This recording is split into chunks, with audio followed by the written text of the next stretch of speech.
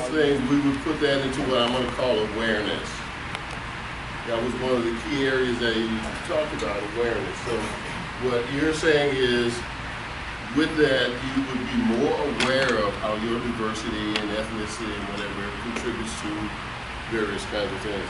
Well, that's sort of a segue into my presentation. My presentation is really around emotional intelligence, and sometimes I like to just kind of reverse the terms just so that it sometimes makes more sense, and that is being intelligent about emotions. Because when you say emotional intelligence, that kind of gets foggy and doesn't make as much sense, but when you say being intelligent about your emotions, now I think we kind of grasp it a little bit better. But before we get into that, there's a few things that I want to do, and I'm going to throw some emotional expressions on the screen here. And wherever you are, wherever you're sitting, I just want you to write down, what you think that expression is, what you think that she's communicating, and what you think that expression is. So for instance, if you're looking at that and she looks happy, you just write down happy. If you think she looks angry, you just write down angry. If you think she looks disgusted, just write down disgusted. Whatever you think that emotion that she's projecting out there says. Okay? Okay, here's another one. Let's jot that one down. What do you think she's communicating?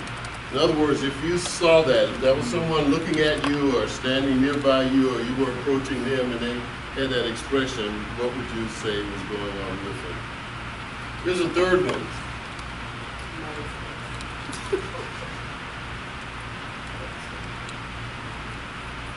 Okay, a fourth.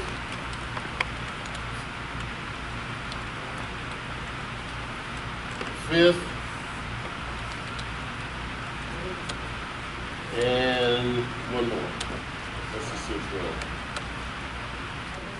Happy. Happy, excited, okay. So that one I had happy, okay. What about the second one? Frustrated. This one? Anger. Frustrated. Frustrated, anger, what else? Upset.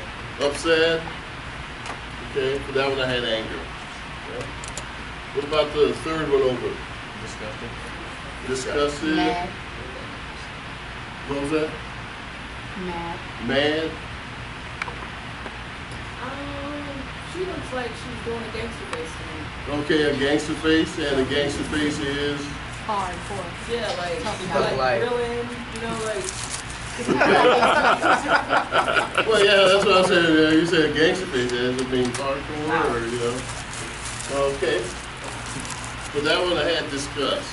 Wow, I have a ghost in We didn't know that gangsters were disgusting, did we? No, just kidding. Okay, what about the bottom left? Surprise. Surprise. Surprise? Shock. Surprise. I had surprise for that one. Haven't seen that mouth open. It's surprise.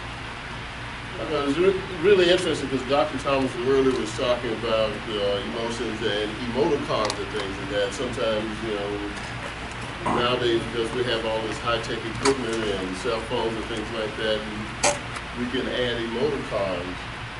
Yeah, at one time there was only one emoticon out there. Happy Remember face. what that was? Happy Happy face. face. Because it's the easiest. My face and two dots. Now how many emoticons have you seen? Thousands. Thousands, yeah. Because technology is moving fairly quickly and we're learning that we can have a symbol and mean the same thing as a lot of words. But they say a picture's worth what? 1,000 words. 1,000 words, okay. And we took this emoticon. So now if we don't even need the emoticon, if I was on my cellular device or something, I put OMG down there, what would you expect? Or you're shocked. Yeah, in shock, surprise. Or mad. So now you don't even need to have the facial expression in terms of sharing that emotion with someone. If you just put OMG And a face. and someone saw that on your cell phone or you texted to someone, they would assume that you were what? Surprised or shocked by something. So you just communicated the emotion to that other person, okay? Without a facial expression, without it being face to face, but you found a way to do it. Okay? So when we talk about emotional intelligence, we're talking about being intelligent about our emotions. How do we do that? What are some of the ways? Now we just kind of playing around with these. What do we have for this one, Senator? Panic. Frightened. Anxious. Panic. Panic, fear. Okay, that one had fear. And what about the last one? Sad. Upset. Sad, Sad. upset. Emotion. So you think about the seven dwarfs or something like that, sleepy, somebody? Oh, okay. Yeah, for that one I had sad. Okay. Well, why did I do this? Well, really because where did you learn to discern what these emotional expressions Throughout everyday life. throughout life? High school, yeah. You know, they say that, you know, infants, when they're about 4 or 5 months old, they can discern at least two major emotions, distress and Upset. happiness. They said if you pick up a baby, if you're holding a baby in your hands, in your arms, and you just look at the baby and you smile, and you continue to smile, what will the baby usually do? Smile. Smile back. Yeah. It's interesting, isn't it? Because it recognizes pleasure. And pleasure is where that smile is coming from. If you just kind of stare at the baby, wipe all the emotions off your face, and I know you've done this, I hear you, what will the baby usually do? Cry. Start to cry. Well, that's what I do. Start to cry. Isn't that something? Because it's under distress. It's under distress because it cannot recognize what's going on. You cannot recognize that emotion that you're expressing. So we learn emotions at a very, very, very, very early age.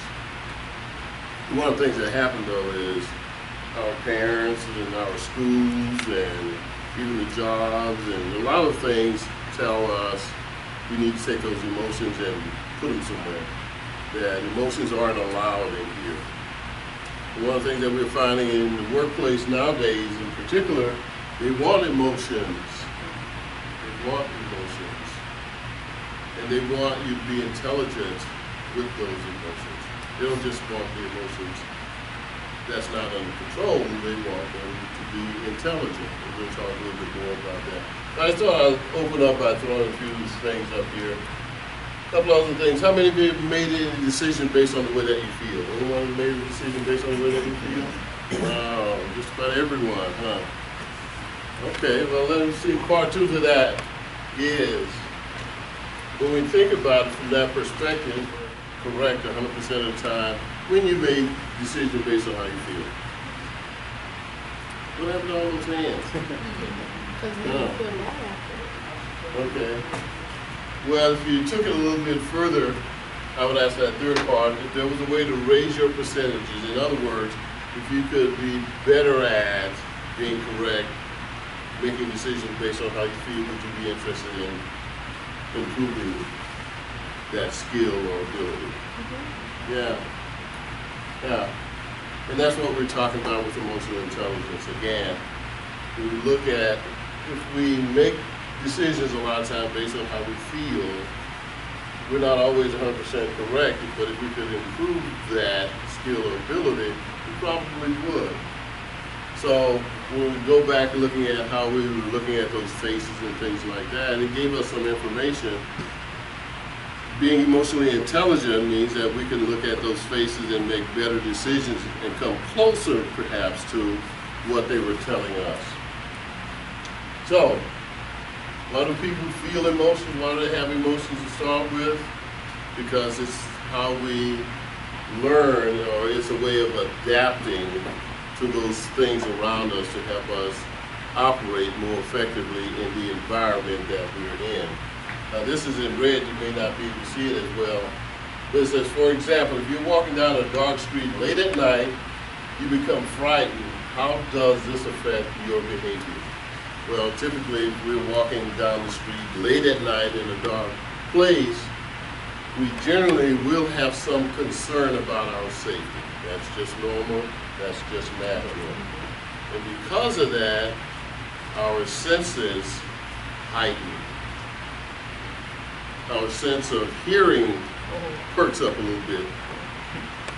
You know? You get everything. You hear everything. Get You every know? ranch movie. Your vision becomes better. Sometimes it gets out of control. You see imaginary things in the dark. But the fact of the matter is, our emotions kick in and they tell us we need to be more aware of our environment or our surroundings. So our hearing, our smelling, all of those things, kind of kick up a little bit until we get into what we would consider a more safe environment. And when we do, then we relax a little bit, the sense of smell kind of goes down a little bit, the hearing goes down a little bit because our senses don't have to be so concerned. Well, emotions really do drive just about everything that we do. For instance, I know most of you have friends and associates, people that you kind of hang out with. Why do you hang out with them?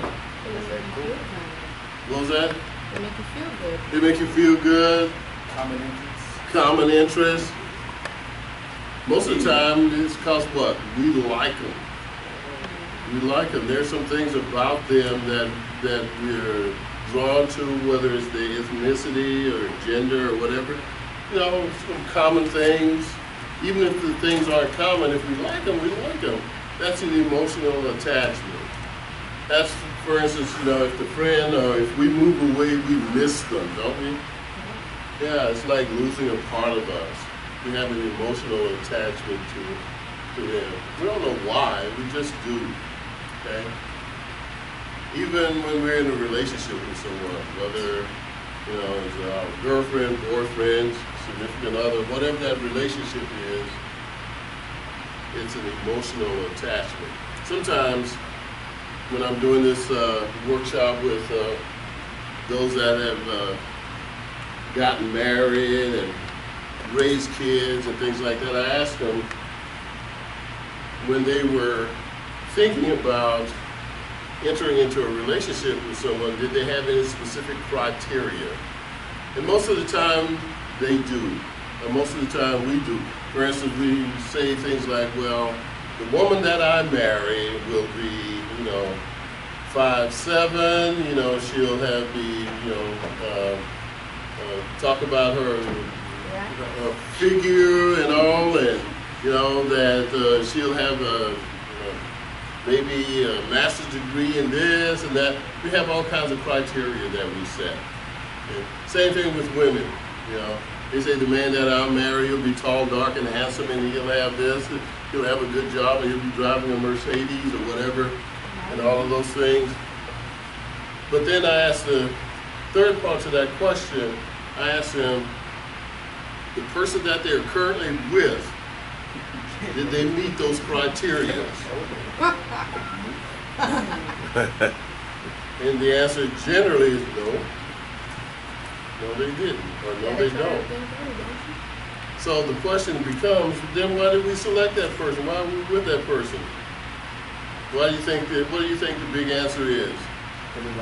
Because we like them. We like them. We love them. That was an emotional decision. That criteria, all of that stuff went out the window. It's funny, isn't it? How emotions drive just about everything that we do. As we get older, we're moving out into looking at jobs and getting jobs and things like that. Nowadays, a lot of companies are saying, when we interview people, we use not only behavioral interviewing, but they use what is called emotional interviewing with emotional intelligence. In other words, the kinds of questions and the kinds of responses that they are expected to hear and see tie very well into emotional intelligence. And so you're going to hear a lot of that start to come out in the days ahead, years ahead, when we're talking about emotional intelligence, how important that is. So that when you sit for an interview and you have a very good interviewer, he or she is probably skilled in the area around emotional intelligence, and they will ask questions that will provoke a response from you that will allow them to have an idea about your emotional intelligence. Okay? Even when we're out making big decisions like buying cars and houses and things like that, usually they're emotional decisions. You know, we go out and say, well, you know, I'm gonna go out and buy this car. It has to get, 35 miles to a gallon. You know, it has to, have all of these luxury things and all that luxury thing. You walk into the dealership. One of the first things the dealer asks you is, how's it going? How can they help you? What are you looking for? Things like that. And then they get around to asking you to take a test drive. A test drive in the vehicle. You know why they want you to test drive the vehicle? To make sure that you want it. They want you to have an emotional connection to the vehicle. Because if it doesn't feel right, you're not gonna get it, right? So what happened to all that 35 miles to a gallon and all those other things that you were thinking about? Out the window. It's gone out the window too, because when you get back, they ask you, when you sat in it, Dr. Clemons, how did it feel? Wow, it felt good.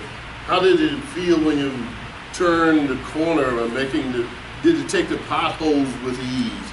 In other words, they want to know what was the feeling, because that's emotion.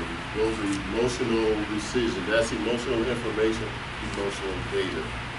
So when we think about emotional intelligence, it's about being intelligent about emotions. How do we use that information? So, with that, let me tell you a little bit about me and some of the other things that you heard earlier. There's an organization that exists now. It's called the Society of Emotional Intelligence. Until 2009, that organization did not exist. Okay? The organization Society of Emotional Intelligence is about and for people who are interested in becoming more aware of emotional intelligence, developing their emotional intelligence. And it's sort of like a fan club or a hangout, if you will, for people who want to interact with other people around the concept of emotional intelligence. Well, I founded that organization because it was one of those things that was missing. Okay? So some of the other things that I do is, I do consulting work and I do coaching around emotional intelligence. And when I use the term coaching, think, if you will, like a professional baseball player, professional football player. They all have coaches. Even though they know how to play football, they've been playing football for years and what have you. Singers, actors, they all have professional coaches. The purpose of the coach is to do what? Train. Sort of. To tune you up. Yeah, to tune you up. Fine tune whatever those skills or abilities are that you have. Because we were talking about somebody like a professional basketball player. They've been playing basketball for, ever since they were little kids and on through college and into the pros. So why do they need a coach? Because they want to keep their skills sharp. So part of my role is working with individuals and companies and organizations is people who are interested in developing their emotional intelligence about helping keep their skills sharp. Also, one of the other things is there are instruments, and I'll give you sort of a test we're going to do a little bit later on assessing a person's emotional intelligence. So one of the things that I do is help certify people on how to do that. And then I have a radio show. It's an internet radio talk show. And so they call me Dr. Hank. The internet radio show is called Let's Talk EI, or Let's Talk about Emotional Intelligence. And it airs weekly. It's moving from a monthly show to a weekly show. So the first weekly show will be April 3rd at 7 p.m. Eastern time. So if you want to listen to the show, you just go to Let's Talk EI at Gmail, and I'll send you the link to it. You want to call in and talk to whoever the guests are and things like that. It's 1-877-230-3062. But I'll share more of that a little bit later. But the idea is just like any radio show, it's designed for people who are interested in talking about a subject or topic. They call in and we talk about it. Questions, answers, share information with different guests. One of the other things that I've taken a couple of stabs at is writing books. The last one that I did was Could Your Emotional Intelligence Be Holding You Back? Okay. So that's a little bit of my background. Now let's jump right into having a working definition. Because whenever we use a term, we always kind of like to, define it or say what it really means. So, what is emotional intelligence? Having the skill and ability to recognize, understand, and use emotions to successfully manage our day-to-day interactions with ourselves and others. Remember, with ourselves, do we ever have to manage our emotions that we have with ourselves? Yes. Yeah, because I was sitting in the back room, but I heard there were a couple of people up here that get angry pretty quickly. Did you hear that? Yeah. So if that is the case, then they have to do what? A little self-talk, right? Because if they know that, and that's called awareness, they know that, they can't allow that to happen as much as it used to happen. You see, once you know that, if you say, geez, I get angry really quickly, well, you won't be able to say, I used to get angry really quickly. Because the self-awareness told you that you do. And what you have to do is to find a solution to that. Okay? And we'll talk a little bit about things that you can do and practice to deal with that. So self-awareness is like one of those keys. It is right at the very top. Another way to think about emotional intelligence is being intelligent about our emotions. The intelligent use of our emotions. In other words, having our emotions work for us rather than against us. Question, how can your emotion work against you? How can your emotions work against you? Give me an example. Say that in the workforce or whatnot, you're the boss. Okay. And one of your, employees are your data. Okay. And you are getting complaints in the workforce that your partner, but it's also your one of your employees is starting to lack. Okay. So it comes to the point of you being a boss and having to let this person go. Okay. But then again, be in a relationship and let them down slowly. Ooh. That's gonna be tough, isn't it? Yeah, because you don't want to break up with this person, but you messing with my money. So. Wow. That is a tough one. Now, in reality, that does happen. It happens all the time in work environments. And that's one of the things that they say in work environment is you're not supposed to what? Date your employee. You're not supposed to date your employee. You're not supposed to have a relationship with people that you work with because it causes issues. When you have to make a decision, it's tough because can I favor the person that I have a relationship with, or do I favor my money? And most of the time, I'll put it this way: when you favor the person that you have a relationship too many times, you lose your money, and so you soon learn. I have to stay with my money and not the person that I have a relationship with. So that's why you try to tell the person that you have a relationship with early, we can't have a relationship in this environment.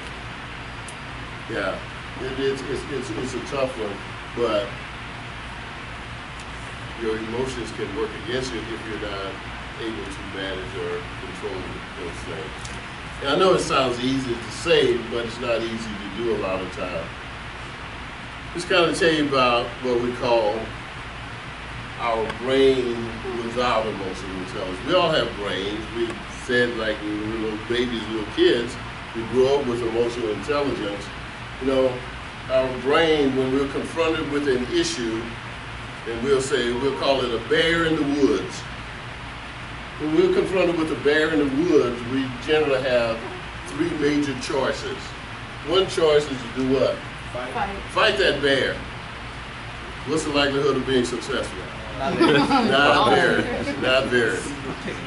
Yeah, fairly zero.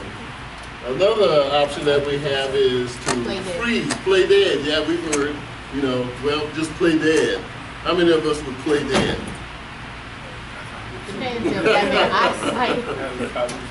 Yeah, there's a few that might play dead, but most people go, you know, I'd rather try to do what? Run. Get away from the bear, because, you know, the bear may not go for this playing dead thing, and I'm just right here, so, you know. But those are general choices, okay? Now, in the work environment, if we take this same scenario and you move into a work environment, there may be something that happens in the work environment, don't know what it is, but let's just go with this situation that we just heard earlier. A relationship exists in the work environment, and I have to decide whether to keep this person or let them go. You know, one, you know, to fight means that I'm going to try and resolve the issue, okay? Or I could do what? Freeze, just try to ignore it. If I ignore it long enough, it'll go away wrong. Well, that's an option. Or what I can do, I can make that hard decision. Somebody's got to go, either the relationship or the money, and I don't want to lose the money. Okay? That's not the money. No, I don't want to lose the money. That's our brain without emotional intelligence. You want to say our brain with emotional intelligence? Yeah. Our brain with emotional intelligence, we still have the same three choices. However, we can have some additional choices. So what might be some additional choices that might exist with that relationship? Giving advice. Negotiation. Well, that's a good one. What we gonna negotiate? Because that is a choice. I like that one. Negotiation. Yeah. Well, we're here today. How are we going to proceed? Yeah. What's going to be our pathway that's going to get us from being stuck? Yeah. And what was that one? Definitive next step. Okay. Okay. So rather than just the three options, we can try and figure out some other options. We just kind of heard two of them just like that. Okay. So our brain with emotional intelligence gives us more choices of how to deal with emotional situations. So back here, when we had those emotional situations, we were fairly limited because we weren't thinking, quote, outside of the box. But when we started to use our emotional intelligence, if you will, we started finding other options, other ways to deal with it. So again, in the work environment, that's why corporations are saying, you know, we want people who use their emotional intelligence.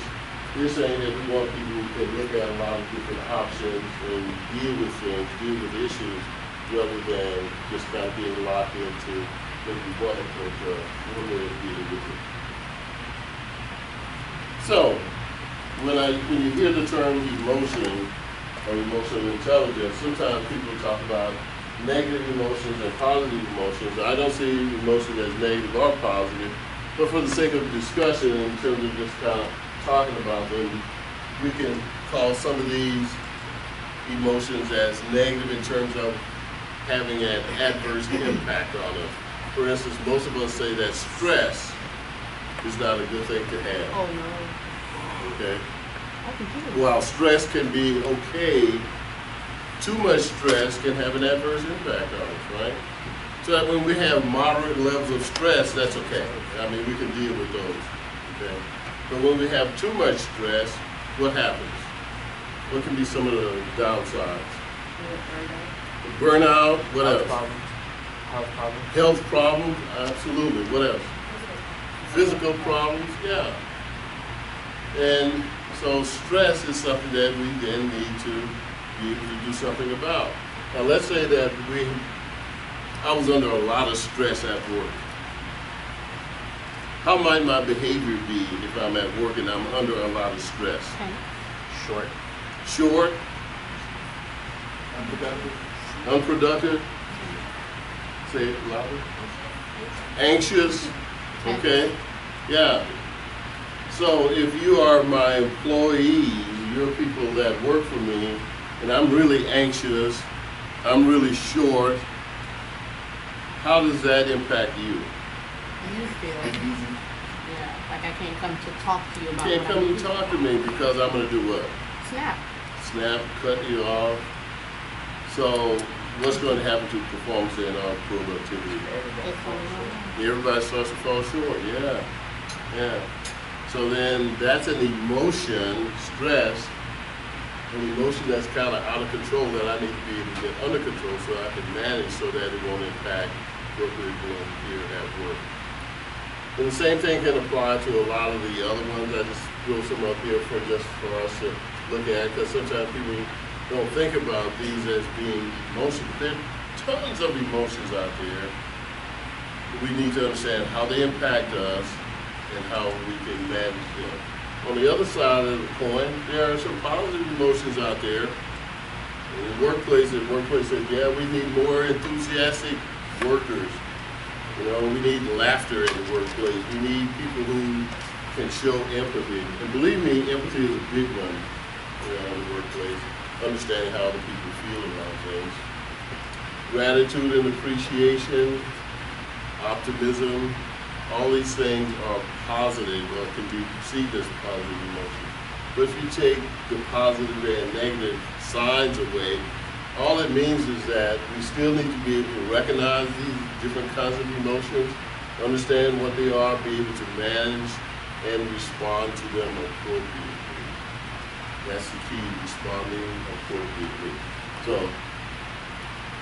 how do we respond appropriately when we encounter someone who's resentful? Well, we can just be resentful ourselves. But that's probably not going to solve it and make it work. Okay? So we need to be able to empathize with the person who's resentful, maybe even help understand why they may be resentful, and maybe help them work through that resentfulness. Now, the key is, and there are a lot of different models, just like, you know, when I was talking about cars earlier, there are Fords, there are Chevys, there are Buicks, there are Mercedes, there are BMWs, there's Chrysler 300s. There are all kinds of vehicles, all kinds of cars. They all kind of do one thing though. Right. They get us to where we're going. They're a vehicle, okay? Emotional intelligence have different models. So if you Google the term emotional intelligence, you're going to see emotional intelligence show up in different models. But they are all talking about one key thing, and that is being able to understand how to manage and respond to emotional data or emotional information. So this is just one model. And I'm sharing this with you because I want you to know that you can find other models. But this is one of these 4-part models that says there's something called self-awareness, self-management, social awareness, and relationship management. In other words, it's just kind of two sides.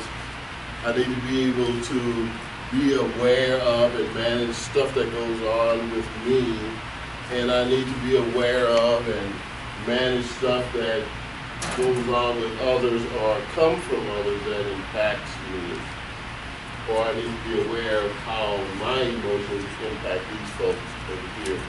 So, just sort of like two sides with the emotional intelligence sitting in the corner. So, let's kind of define just briefly. When we talk about self-awareness, we talk about being able to recognize your own emotions. Being able to recognize your own emotions and knowing your strengths and, as Dr. Thomas had, some of the challenges that you might run into. He referred to some of the things as strengths and struggles, okay? So knowing what some of your strengths and struggles are would be another way of thinking about that. And being able to know what, your confidence level is around the things that you do. Self-management, on the other hand, would be able to manage some of the things that go on with you. Control impulsive feelings and behaviors that you have. Sometimes, has anyone in here bought anything on the internet? Oh, yeah. Often that's an impulsive feeling. That's an impulsive vibe. We see something on the internet and we just can't help it. We just have to buy it, okay? So when you run into something like that, one of the things we talk about is impulse control. How do we manage that so that we can see things on the internet, and don't buy it, or don't order it? Classic example, there's this one store on the internet called Shop NBC. I think, Shop NBC, I think it is. My wife, she was notorious for shopping NBC on the internet. She would have FedEx and UPS making deliveries just about every day until we went to work on that. And we went to work on that. At first, it was go ahead, order whatever you want, and just like you've been doing, okay? However, when UPS delivers them, don't bring the packages in the house. Just leave them outside, okay? So after about a week, with all these boxes stacked up outside, she began to realize what she was doing in terms of the purchases she was making. And of course, you wound up sending them back. That was the idea, is that you don't bring them in the house, you leave them out there, and then after a while, you send them back. And so slowly, with that as just one approach for dealing with the impulse to buy, she began to order less and less.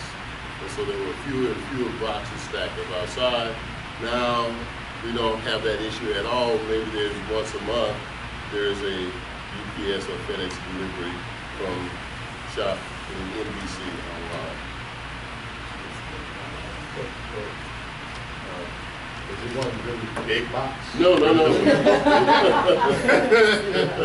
Kind of saved it all up. No, there was a lot of, all kinds of little boxes, some with envelopes and stuff like that.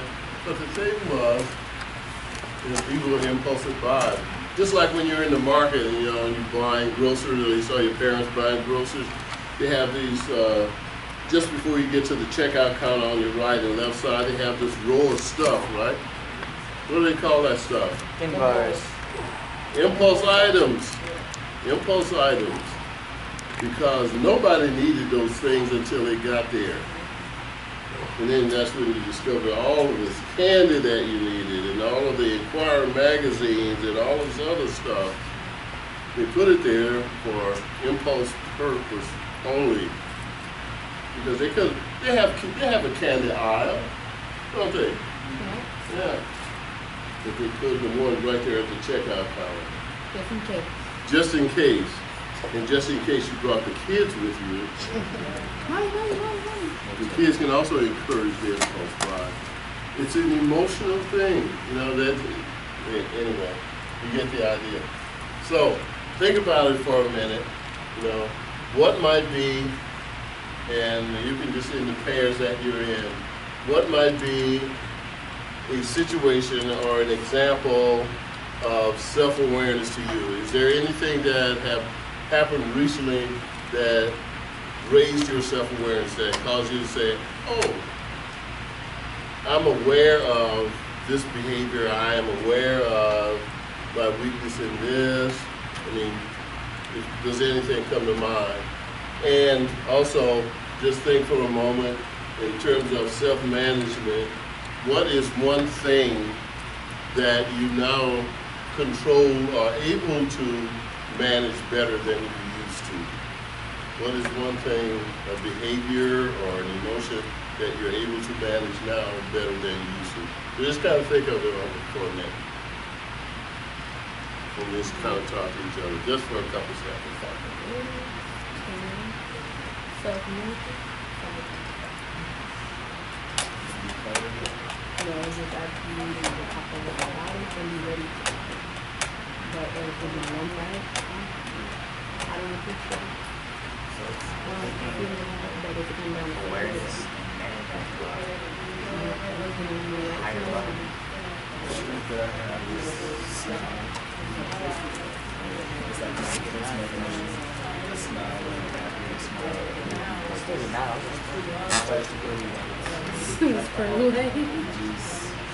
It makes everything more calm. It's more opening. I'm just working in sales and working with people. It's just me. Just, I don't know. Okay, I know you're right in the midst of talking about them, but does anyone have one that they can share real quick? Yes. I think for me, the self-awareness was anger. I feel like I learned that when you let people anger you, you let them control you. And I don't want anyone controlling my emotions or my actions in that way. So I just learned to not ever get upset. Okay. You know, not ever get angry. Okay. You learn how to manage those things that might cause you to get angry. In other words, when it's coming at you, coming to you, you go, oh yeah, this is going to make me angry. So I'm going to do this, or I'm going to do that, I'm going to do this, so that I can get Or angry. you just accept it. You know, either you deflect and put a wall up and don't absorb it, or you deflect it.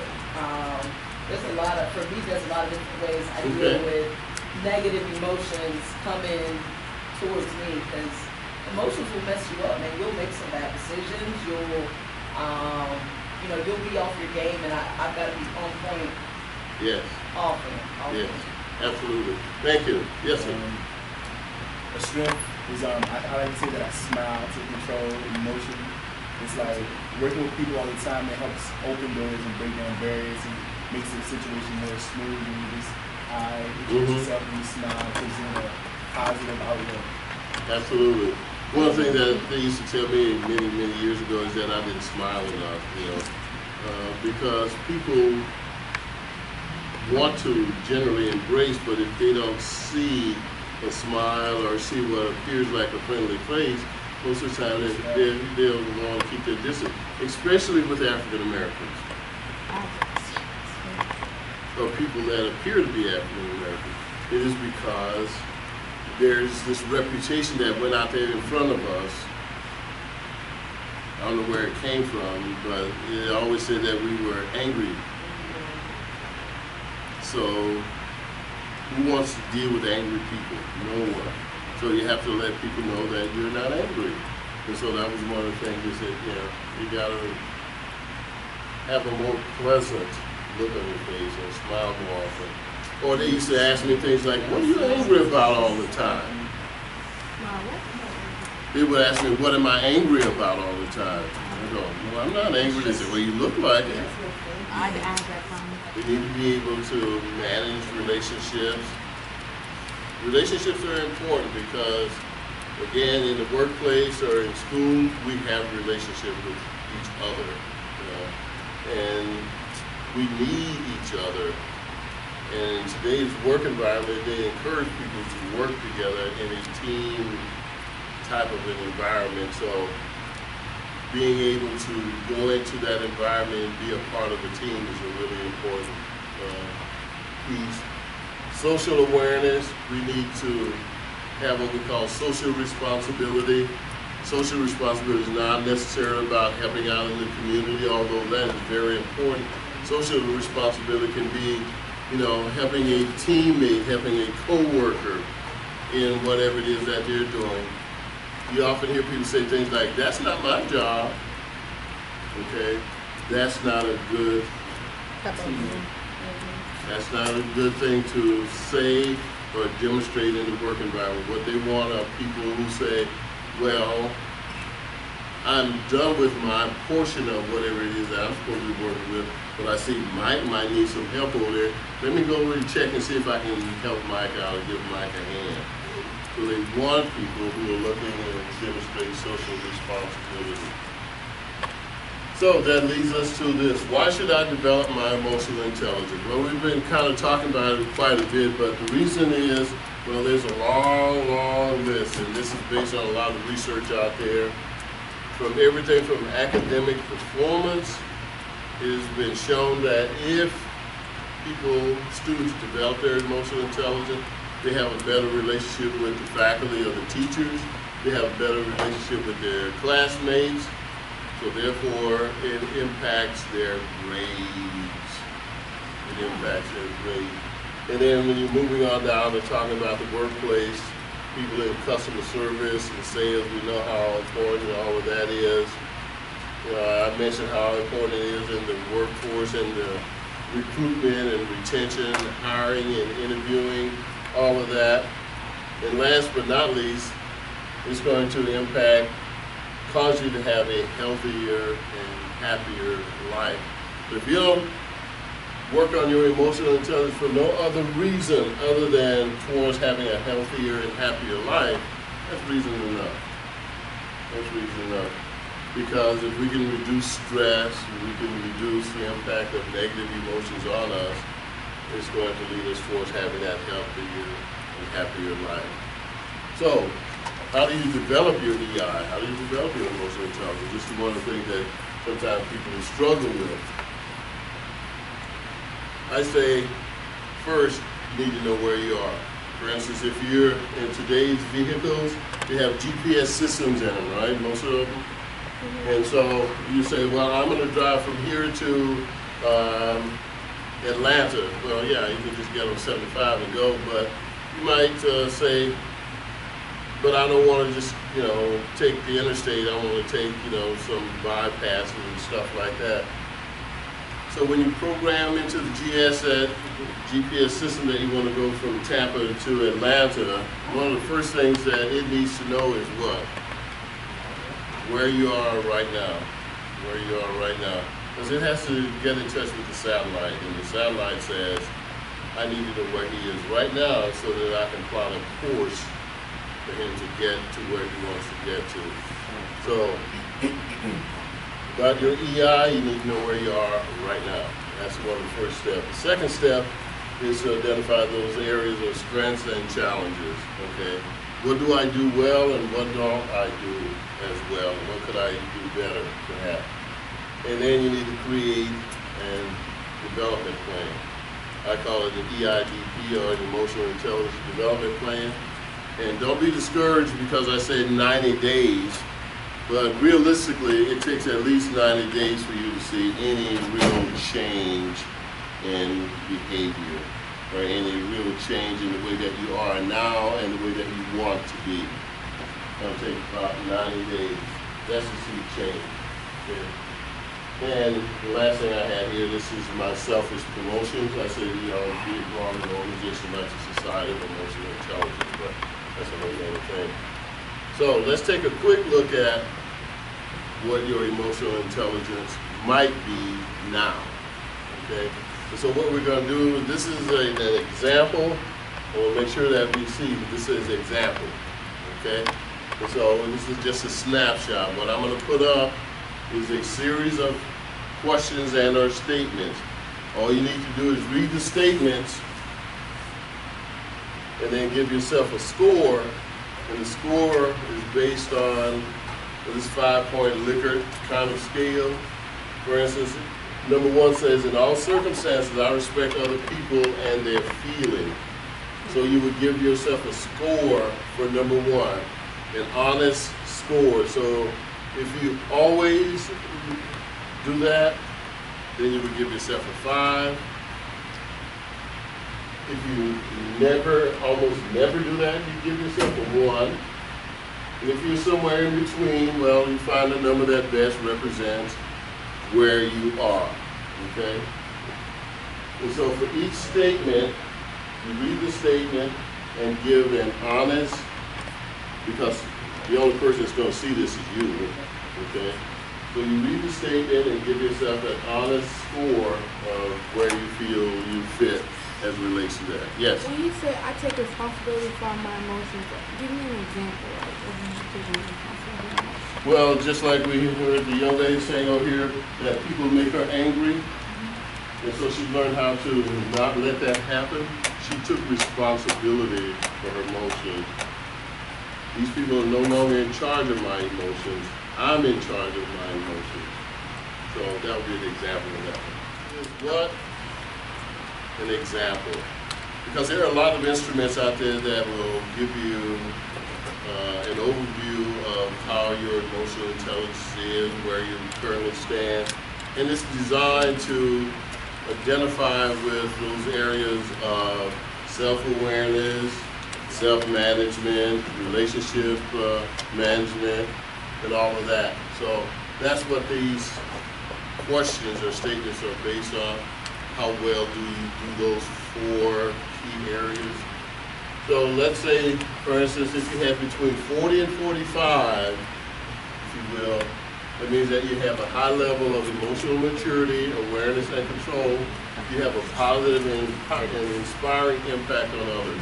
I mean, you're pretty good in terms of being able to manage and deal with your emotions currently.